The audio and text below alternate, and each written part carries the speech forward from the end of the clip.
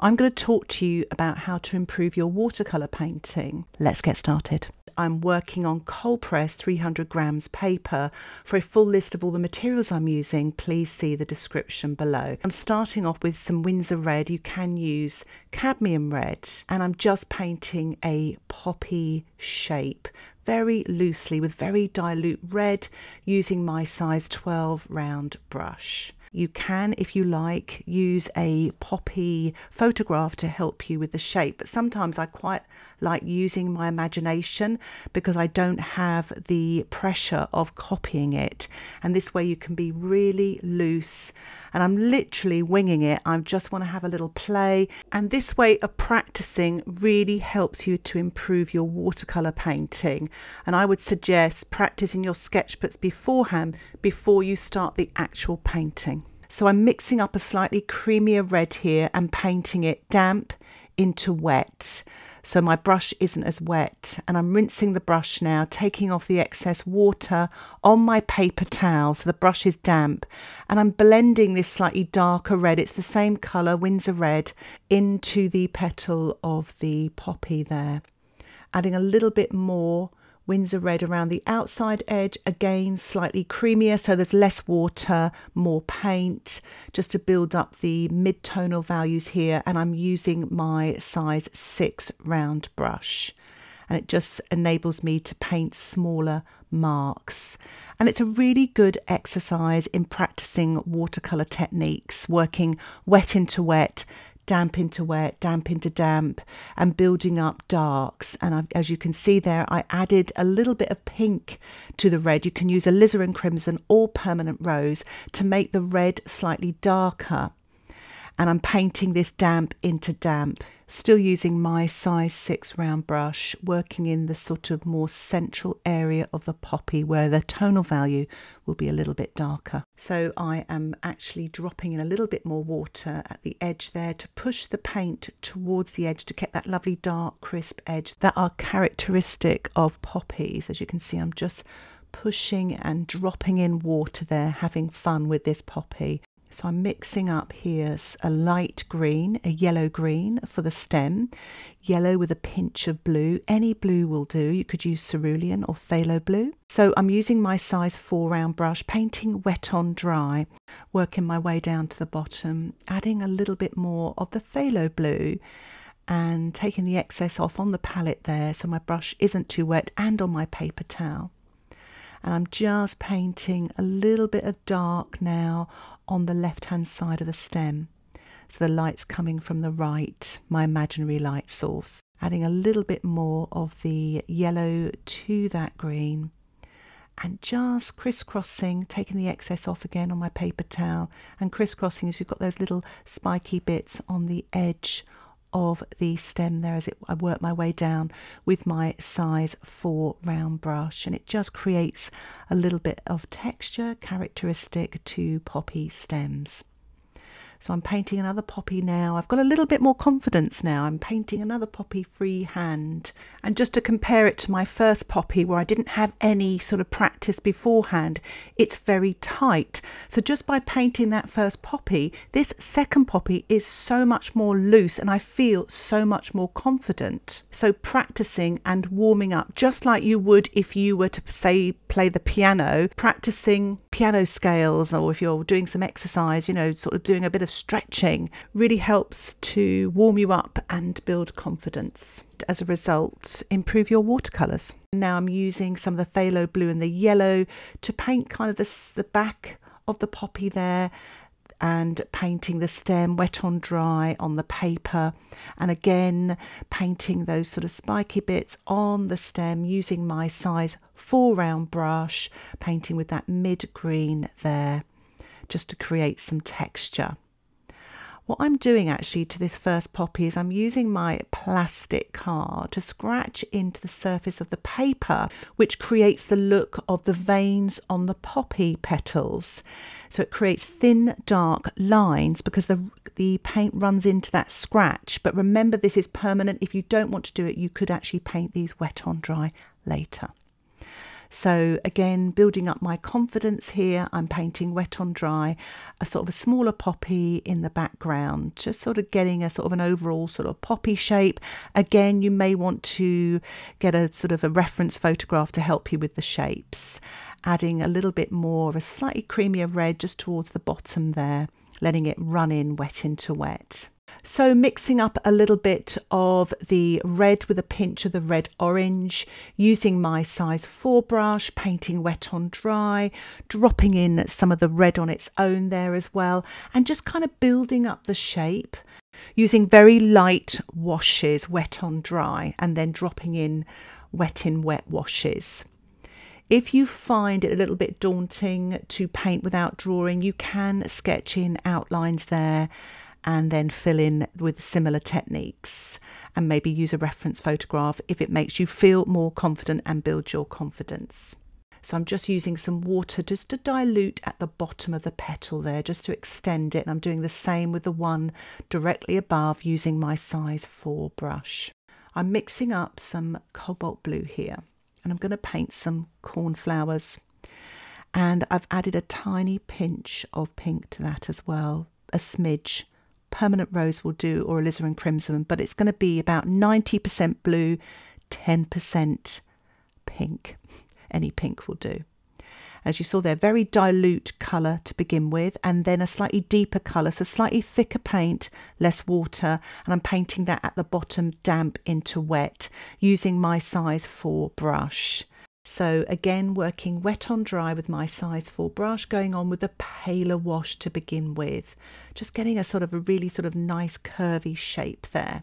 So while that's very wet, I've decided to paint one just to the left of the star of the show poppy, the largest poppy, and just sort of painting the shapes in there, wet on dry, sort of really nice and loose. Again, I'm loosening up more, painting the cornflower for the 3rd time. So adding a few more here and there, using the cobalt blue with a pinch of the pink, dropping this in damp into wet. So remember, the colour is slightly richer and less water. Just dropping in some water at the top there, pushing down as well. Make sure the light's more at the top of the flower because the light is coming from above. So I've decided to change my flower, and I'm actually painting a little pink flower here. I'm not sure of the species, but I just thought I'd have a little play with a very dilute permanent rose. You can use alizarin crimson or opera rose, quinacridone, magenta. Use your favourite colours. You can add your favourite flowers and just keep everything loose.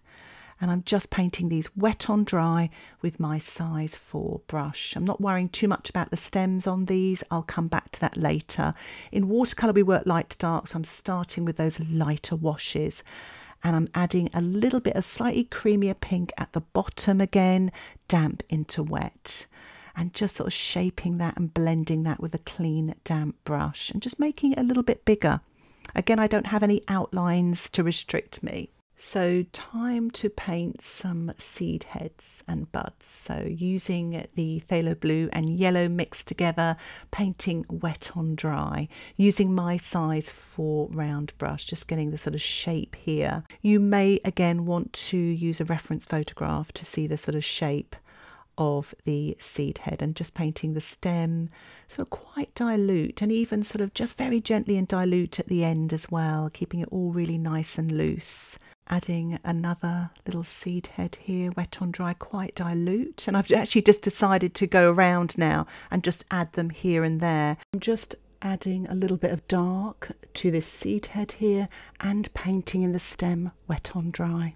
Keeping everything really super loose, adding those spiky bits on the stems, really loose as well. Much more loose than my first stem as well. So it just goes to show, doesn't it, the practice really helps to improve your watercolour painting. Even if you've been painting in watercolour a long time, just have a little play before you start painting. It just builds up that confidence, and your timing as well, that feel of that wet medium that can be quite elusive to us sometimes, especially if we're a little bit tight. So practicing before you start painting really can help, and you can use your sketchbooks to do this as well.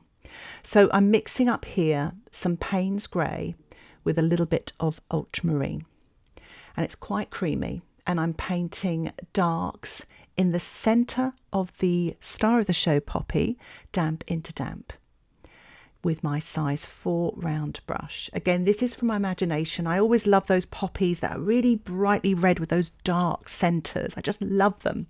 So I'm just sort of trying to emulate that here and just sort of adding a little bit of detail to the centre, which I'm going to paint green. So while that's drying off a little bit, I'm going to paint some stems on the cornflowers here, wet on dry with my size 4 brush. If you find that a bit tricky, you can use a smaller brush, a rigger even, or a liner brush, or even a twig from the garden. Dip it into a puddle of paint and draw, and you get some beautiful thin lines. So what I'm doing now is I'm actually painting wet on dry. The painting has dried off on my seed heads here, so it enables me to paint some details wet on dry with a slightly darker green. That's a little bit more blue and less yellow, and I've painted that wet on dry and just adding a few more darks and details here and there, and painting some more stems as well. And not even sort of finishing them off, keeping them really loose. You don't have to sort of dot every I or cross every T. So I'm going to allow my painting to dry. What I'm doing now is I'm building up the details and tonal values so the painting looks more 3D. So I'm adding some of the Winsor Red wet on dry with my size 10 round brush to this poppy here on the right. I'm leaving some of the underpainting coming through and also painting with the tip of my brush to create sort of texture and details on the surface of the petals there, just using the red by itself. So I'm just adding a little bit more dark to this poppy here at the top, using the Winsor Red with a pinch of pink just to make it slightly darker, and just playing and dropping in colour and seeing what happens. You get some lovely natural effects. So adding some more dark here, wet on dry. Towards the bottom area as well, some of the petals will be lighter, so you can just leave those unpainted. So I'm just adding some darks to these pale pink flowers, wet on dry, using a little bit of quinacridone magenta and a touch of opera rose mixed in as well. You can use permanent rose, or just add more permanent rose wet on dry. They can be whatever pink you want them to be, but just make them slightly darker at the bottom. And I'm just mixing up a little bit of that cobalt blue. If you don't have cobalt, you can use ultramarine. And I mix that with a touch of pink and painting wet on dry, some darker tonal values, so the paint's slightly richer, slightly creamier. Less water, touch more paint. You don't want it too dark though, so you want it to be sort of mid to a dark tonal value. And I'm just lightening the top of it with a clean damp brush here and there, just keeping everything loose. I always find the less you touch the paper with your brush, the better. You don't overwork it. Think of that as a precious thing to do, and try not to kind of keep brushing back and forward. Keep it to a minimum, and that way you keep your watercolours really fresh. And also, if you're working on top of a previously dried layer, it doesn't disturb it. And because watercolour isn't permanent, so if you keep going back and forth with your brush, you're likely to disturb the paint underneath, and it can create a little bit of muddying. As you can see here, I'm just adding some darks and details to the left hand side of the seed head and stems here, using my size 4 brush, painting wet on dry, just adding more blue to that green to make it a darker green. And I'm just sort of literally painting minimal brush strokes. Less is more. I'm just creating an impression with feather-like touches with the brush tip there. And I find loading my brush with plenty of paint, you can glide it very gently over the top of the dried paint, and it's less likely to disturb it as well. So that's a really good tip. So I'm just adding a touch more green here and there to bring my painting to life. And I'm just painting a few leaves wet on dry here and there with my size 4 round brush. I'm actually adding a few more darks to the cornflowers there, just with a little bit more of the cobalt blue, damp into damp, using my size 4 brush. I've gone back into the star of the show just to add a few more darks using some Paynes grey, adding a little bit of detail to the centre, around that light centre using a mixture of Paynes grey and red. Adding a little bit of red now to the poppies around the centre and just diluting and blending. A touch more greens here and there just to add some more darks and details. I felt this poppy was too overpowering, and it was my first poppy I painted and I don't think I was ever happy with it, so I'm adding some more red to the centre to see if I can improve it, and using the brush to pull out some veins and details. That's with my size 4 round brush, and I'm just adding a few more red marks here. But we've all been here where we're trying to improve something and it just doesn't work. And that's why I would say at the beginning of a painting, always practice before you start, because that's what got me into trouble in the first place here. So I'm lifting out now with my paper towel to try to improve things, and I'm getting more and more into a pickle. So I think the best thing to do is to let the painting dry. So I'm going to show you how to correct mistakes, which will help you to improve your watercolour painting and give you confidence when you're painting, because you know that you can do this. It allows you to paint more freely. So to correct mistakes, as you saw in the last stage, wet the paper in the area where you want to lift off the correction with clean water, work at it with your brush and lift off with a paper towel, and then allow it to dry. And then you can paint in your correction. So I'm working here, wet on dry, just using some red just to reshape the centre. So I'm literally being bold here, painting with these dark marks. This is the Paynes grey, and just sort of working my way around the centre. I made the centre slightly bigger as well, that light centre. It's got a stain of red, but I can work with that. So just sort of reforming everything here. The good thing is the petals are not overworked. It's just that centre that I lost. And because it's dark, I can kind of disguise the correction here. So I'm taking my time. Again, I haven't drawn this. I'm using my brush to draw with, and I'm just trying to reshape the poppy here. I'm just adding a little bit of the Winsor Red just at the bottom of this centre part here, and adding a little bit of Paynes grey with red to create some shadow. Wet on dry, and then just blending with a clean damp brush. So I'm just painting some of the veins here and creases, wet on dry, just using a dilute Winsor Red with my size 4 round brush. Just adding a little bit more of the Winsor Red right in the centre, really to bring this poppy to life and to really freshen up this area where I lifted off the paint. Adding a few more veins, wet on dry to the left hand side, really to add some details. I've added some pink to the red there as well, just to make the red slightly darker. Rinsing my brush and just blending that mark with a clean damp brush. And before I overwork this poppy again, I'm going to allow it to dry. And what I'm doing is I'm just finishing off with a spatter using my size 4 brush, some of the Paynes grey in the centre there to create some textures. I'm also spattering a little bit of red here and there. You don't have to do this, but it's my way of stopping painting. It's a process that I go through, and it kind of works. So here is the finished painting. I really hope you enjoyed this tutorial and found it helpful to improve your watercolours by practicing before you start the, in quotes, real painting, but also showing you how to correct mistakes so you can paint more freely, knowing that you can actually correct any mistakes, not that you're going to make any. If you have any questions, please put them in the comments. And if you'd like to support the content that I publish here on YouTube, why not think about joining my Patreon membership? You can get access to weekly exclusive tutorials and downloadable outline sketches, and you can cancel anytime. Thank you so much for watching. Happy painting. Bye for now.